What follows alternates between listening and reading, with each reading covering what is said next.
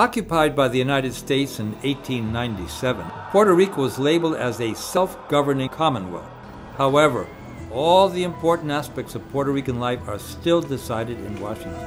Puerto Rico pertenece a Estados Unidos, pero no es parte de Estados Unidos, es una propiedad. Still, tens of thousands of Puerto Ricans have been sent to fight the many U.S. wars. Initiatives for independence have been met with repression and violence. El cuerpo del otro estaba a unos pies de distancia, fueron acribillados mientras estaban de rodillas. Y la derecha ubicó una bomba en este edificio. El FBI montó una unidad de investigación con cámaras, grabadoras, todo apuntando hacia el cuarto de mi papá y mi mamá.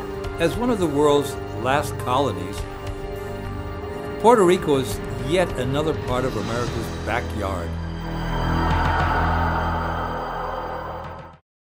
In the United States of the 19th century, manifest destiny was the widely held belief that American settlers were destined to expand across the whole continent.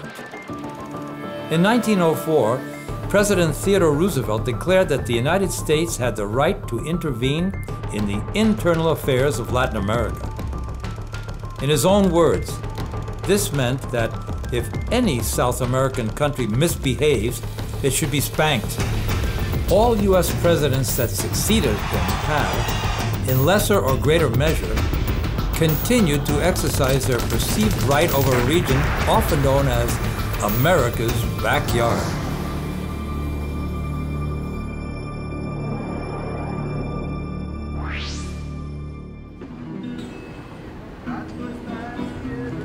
After more than 400 years of Spanish colonial domination, in 1897, Puerto Rico was given the right to govern over its affairs.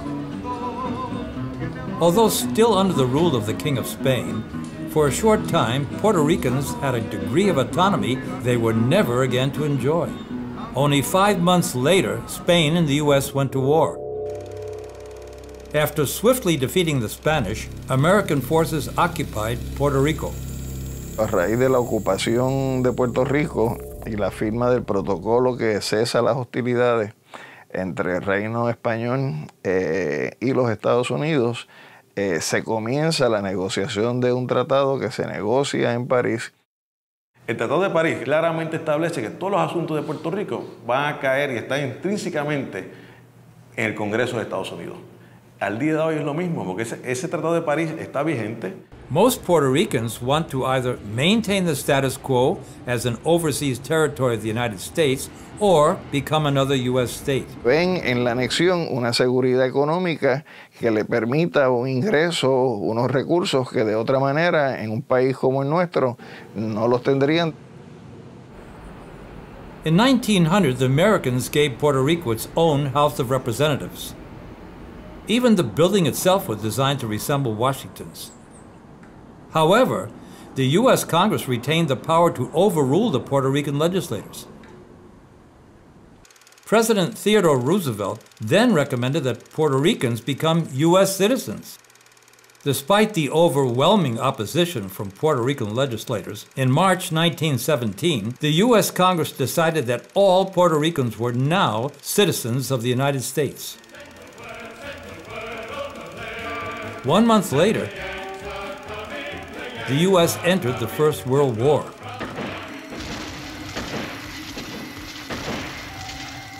Cuando se le impone a los puertorriqueños la ciudadanía estadounidense, se le impone la ciudadanía, las leyes militares a Puerto Rico, la ley de servicio militar obligatorio. 20,000 Puerto Ricans were sent to the Great War. Quien violó la ley de servicios selectivos estadounidenses de servicio militar obligatorio fue condenado a prisión en Estados Unidos. After the First World War came all the many others that the U.S. has taken part in. Only in the Korean War, almost 800 Puerto Ricans died. Then came Vietnam. 65,000 Puerto Ricans who lived in the island were sent to that war. Proportionately, Puerto Rico sent more soldiers than any other state in the U.S., without even being considered a U.S. state. Durante el periodo de la Guerra de Vietnam, aquí en la Universidad de Puerto Rico, en Río Piedra, hubo mucho activismo político. As an academic and historian with leftist ideals, during the 1970s, José Paralitici got involved in the protests against U.S. militarism in Puerto Rico. Estaba vigente el reclutamiento obligatorio por parte de las Fuerzas Armadas de Estados Unidos, específicamente el Ejército, y había obviamente oposición a la Guerra de Vietnam. Ese activismo en contra de la Guerra de Vietnam, en contra del reclutamiento y en contra de la presencia de la enseñanza militar estadounidense aquí en la universidad, también trajo gente que apoyaba el sistema norteamericano. En 1971, la derecha ubicó una bomba en este edificio de la Facultad de Ciencias Sociales. Una bomba de bastante fuerte nivel de explosión. La derecha vinculaba a los estudiantes de Ciencias Sociales como los estudiantes radicales, de izquierda. Este fue uno de los profesores líderes, un gran luchador independentista y muy dedicado también a favor de las luchas de los estudiantes. Puerto Rico's left has historically been identified with the nationalist movement. Decades before the Vietnam years, those campaigning for independence were already victims of repression in Puerto Rico. One of the most notorious incidents took place in 1937 in the town of Ponce. The nationalists had organized a peaceful march to commemorate the abolition of slavery. Blanton Winship, the U.S. appointed governor of Puerto Rico, ordered the police to open fire at the demonstrators. Y el resultado fue cerca de 22 muertos y cerca de 195, 197 personas heridas. No police officer was even suspended, and Governor Winship never issued an apology. From then on, things steadily worsened for the nationalists. Ya en el 60, Edgar Hoover, el jefe, comandante en jefe del FBI, envió un memorando a Puerto Rico diciendo que hay que detener el avance independentista en Puerto Rico, sea como sea. Hoover's memo was part of COINTELPRO, or Counterintelligence Program, a series of covert projects conducted by the FBI and aimed at infiltrating, discrediting, and disrupting domestic political organizations. In Puerto Rico, COINTELPRO's main target was Juan Marie Bras, the late leader of the pro-independence movement. Raúl and Rosy are his son and daughter. A través de toda su vida, nuestro padre fue víctima de una persecución y de un hostigamiento permanente contra su persona, contra su vida y contra la vida de sus familiares, en este caso sus hijos, nosotros. En la casa que residíamos cuando nosotros éramos pequeños, había un carro al frente, cuando estaba mi papá presente, que era un carro del FBI, era un carro negro. Cuando él salía, el carro negro se le iba detrás. El FBI montó una unidad de investigación con cámaras, grabadoras, todo apuntando hacia el cuarto de mi papá y mi mamá, y eso siempre estaba ahí cerrado y cambiaban el personal cada 8 horas. In addition to COINTELPRO, for over 9 decades, the Puerto Rican police carried another illegal surveillance program known as carpetas, or file. Una carpeta a cada uno de los independentistas en Puerto Rico, llevando un relato específico de las actividades que participábamos, de las expresiones públicas que hacíamos y privadas, y todas las visitas a mi carpeta y a las de mi padre eran de agentes del FBI. After a Senate ruling from 2005, Raúl, Alejandro, and many others could get hold of all files on it. Esta tarjeta es de la identificación mía de estudiantes en el 1971. La Universidad de Puerto Rico le estuvo entregando copia de esta documentación a la División de Inteligencia. Aquí, por ejemplo, una foto que publica la extrema derecha cubana en Puerto Rico, que tiene que ver con una actividad de la cual yo participo, como que uno es parte del brazo armado del Movimiento Socialista de Trabajadores. Hubo una época aquí que la policía hacía unas carpetas. Eso lo hacen todas las policías, agencias de inteligencia. Y naturalmente aquí a la independentista demandó porque eran carpeteados. Pero es que aquí era carpeteado todo el mundo, inclusive nosotros estábamos carpeteados. A member of the Cuban extreme right, Sergio Ramos was the leader of an anti-communist organization by the name of Abdallah. According to declassified FBI documents, Abdallah was implicated in acts of extreme violence. Sergio Ramos es conocido como un anticastrista, incluso participó en actividades terroristas.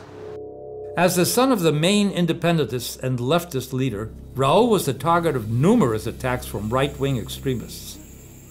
Trabajaba como piloto comercial en una compañía que se llama Vieques Airlines. René Fernández, un conocido terrorista cubano anticastrista, pretende colocar el explosivo en el avión que yo volaba. The bomb attack on Raúl's plane was foiled by the authorities. However, René Fernández didn't get into much trouble. El juez que atiende el caso los exonera inmediatamente, a pesar de que los cogieron con las manos en la masa, teniendo los explosivos en su poder. René Fernández estuvo en Abdala un tiempito. Una gran cantidad de cubanos anticastristas y de extrema derecha vienen a parar a Puerto Rico. Y ahí es que la Agencia Central de Inteligencia articula una organización clandestina, anticubana, antifidelista y en contra de los que en Puerto Rico no solo respaldábamos la Revolución Cubana, sino que luchábamos por la independencia de nuestra patria. But the clashes between the extreme right and the independentists are not just a thing of the past. In 2009, a group of right-wing Puerto Ricans affiliated to the U.S. Republican Party organized a tribute for Julio Labatut, another Cuban extremist widely suspected of terrorist activities in Puerto Rico. A group of independentists, outraged by the tribute to such criminal, broke into the Congress and clashed with the organizers.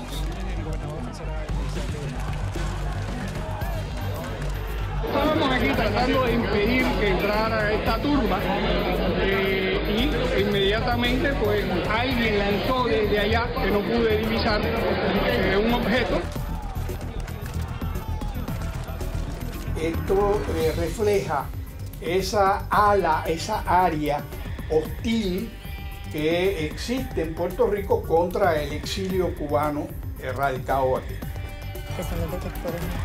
Empezamos a mirar para todos lados y vimos que había un extinguidor allí. El amigo Bencomo, tratamos de sacarlo y no podíamos. Era muy rápido aquello, pero al fin lo tuvimos y se le echó ese humo. Eso fue lo que calmó a aquella manada de personas. Ahí fue que paró la cosa, salió huyendo, gritando. This is Osvaldo Bencomo. According to the FBI, he was the military chief of Coro in Puerto Rico. During the 1970s, Coro was described by the FBI as an umbrella group for anti-Castro terrorist organizations. Bencomo ultimately was the man responsible for several bombs and other attacks on leftist targets. Yo tengo muchos amigos independentistas que hablo mucho con ellos y me tratan bien, yo los trato bien, con respeto. A no ser esa cierta de algunos que hay que son intransigentes. Together with Bencomo, the other main leader of the Coro in Puerto Rico used to be Reynold Rodriguez. Now living in Miami, Reynold admits to being behind many violent actions against the Cuban regime, but denies carrying out attacks in Puerto Rico. Yo estuve en Puerto Rico del 71 al 79. Los comunistas ahí pues sabían y yo era una piedra en el zapato, ¿okay? Para ellos allá en Puerto Rico. Había operaciones aquí que eran otras personas que eran operaciones secretas y eso que no, tú sabes, que eran distintas cosas. Siempre pienso una cosa, que estamos en los Estados Unidos y respetamos las leyes de los Estados Unidos. Despite his assurances, FBI files signal him as the man behind a plot to murder Puerto Rico's nationalist leader, Juan Maribras. The Cuban extremists failed to kill Maribras. However, another member of his family was the victim of a mysterious murder. La CIA organiza ese grupo de cubanos que son los responsables directos del asesinato de nuestro hermano y del asesinato de muchos otros puertorriqueños.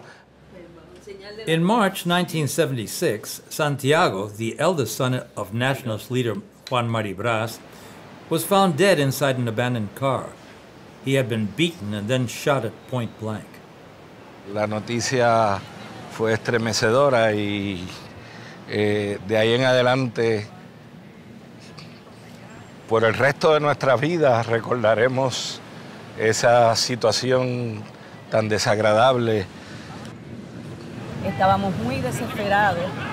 La secretaria de papá salió muy alarmada diciéndonos que había aparecido una persona muerta y pensé que había sido un acto represivo.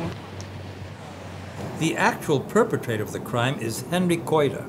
After serving 14 years in jail for the murder, he now lives in Miami, Florida.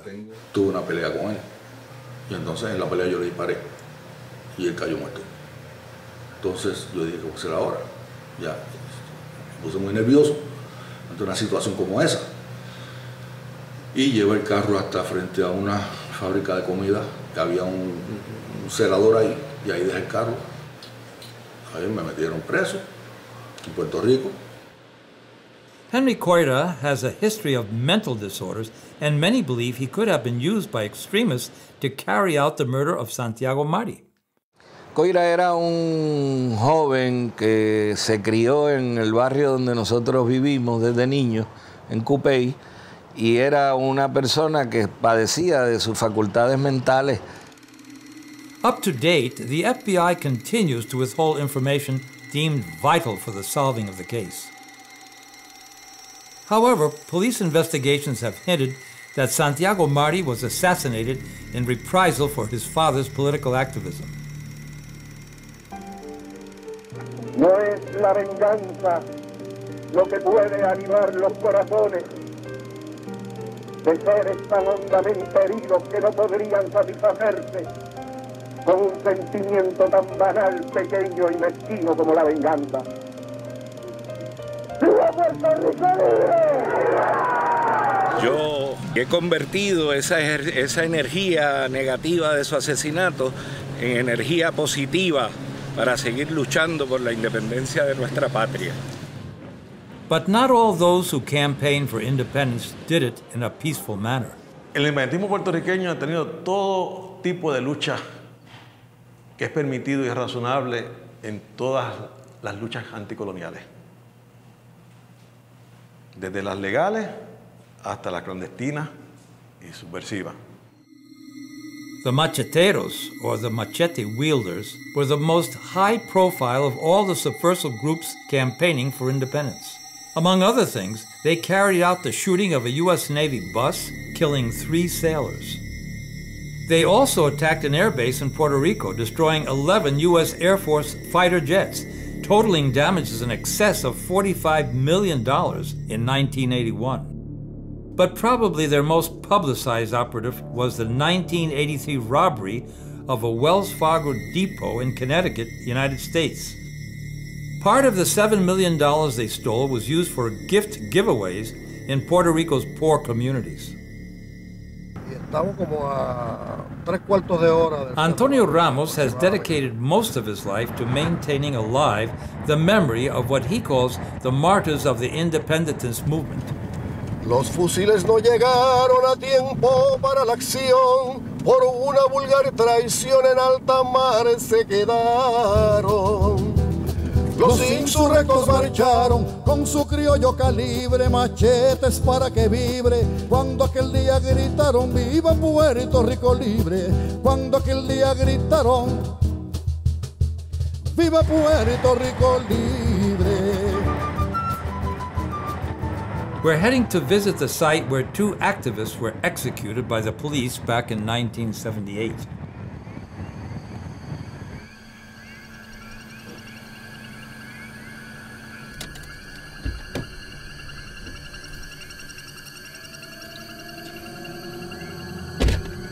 Uno de ellos quedó tirado aquí. El cuerpo del otro estaba a unos pies de distancia, cayeron uno cerca del otro. Aparte de que habían sido golpeados brutalmente, estaban de rodillas. Fueron acribillados mientras estaban de rodillas. El agente encubierto, que fue quien los indujo a los otros dos jóvenes a venir hasta aquí, y siendo este agente encubierto el único que portaba un arma de fuego, trajo a estos dos niños aquí, los emboscaron, fue un entrampamiento. The policemen involved initially claimed that they had shot the two men in self-defense while foiling a terrorist plot. An FBI investigation backed these claims. However, subsequent investigations uncovered a plot by the police to assassinate the young activists. 10 police officers were eventually jailed for the murders.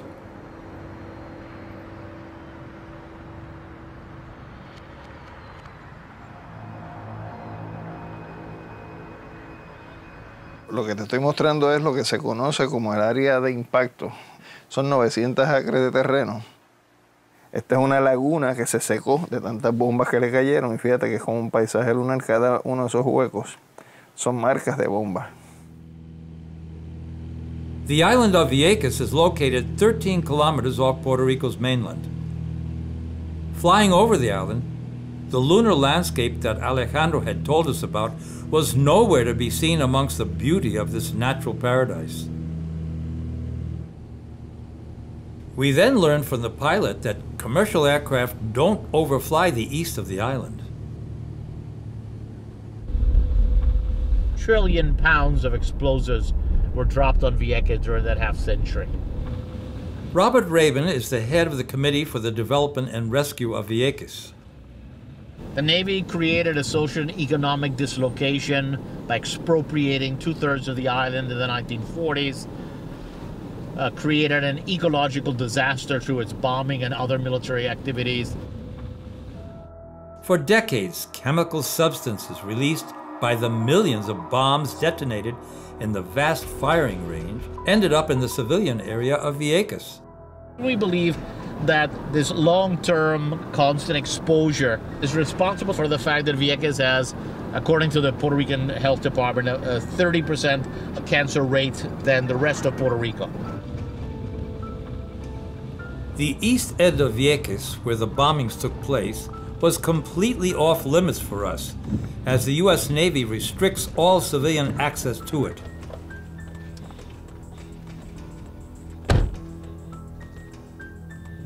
For decades, people would eat the crabs from this area and fish.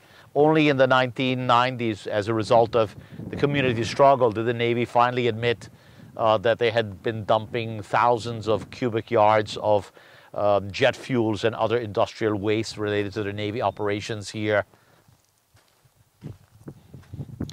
Yeah, so now the Navy says they are studying. There used to be other signs here, warning signs about danger, not to go into this area, not to touch the water. I don't think the Navy cares at all about the people of Vieques, the fish of Vieques, the lagoons of Vieques. I don't believe for a moment they're doing any serious studies to help identify the effects of their contamination. After almost 60 years of dropping bombs on the island, a shocking event was to begin the end of an era for the U.S. Navy in Vieques. Un avión lanza una bomba muy cercana al puesto de observación donde se encuentra el guardia de seguridad de Avisanes, que muere, y eso desata una indignación en el país. Que paren los bombardeos, que se vaya la marina, que paren los bombardeos, que se vaya la marina,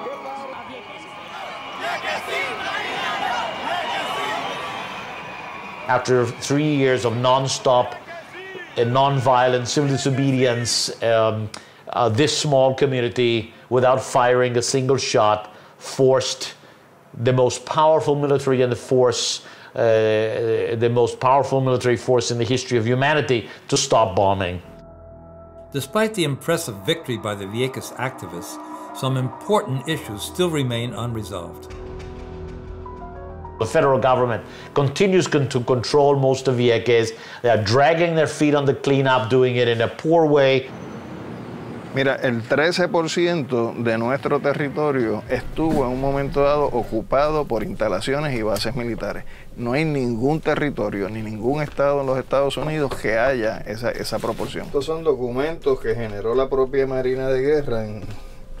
Si te fijas, tomando en consideración el tamaño de Puerto Rico y lo que es esta porción que es Vieques, todas estas zonas de operaciones militares y navales se controlaban por parte de la Marina de Guerra de los Estados Unidos. Y en esas zonas ellos hacían distintos tipos de ejercicios. These days, Puerto Rico's independentist movement is a minority force. Lo que es verdaderamente sorprendente es que con todo lo que ellos han hecho para tratar de anexarnos, de asimilarnos a nosotros, todavía aquí haya movimientos independentistas que reclaman el derecho a la independencia. Puerto Rico is wealthier than most of its Caribbean neighbors. However, the country's economy still is a far cry from that of the U.S. El índice per cápita en Puerto Rico apenas llega a $17,000 al año. Cuando en Estados Unidos el índice per cápita general es $42,000 a $47,000 al año. Although the violent repression is mostly a thing of the past, every U.S. president continues to strengthen the grasp of the United States over Puerto Rico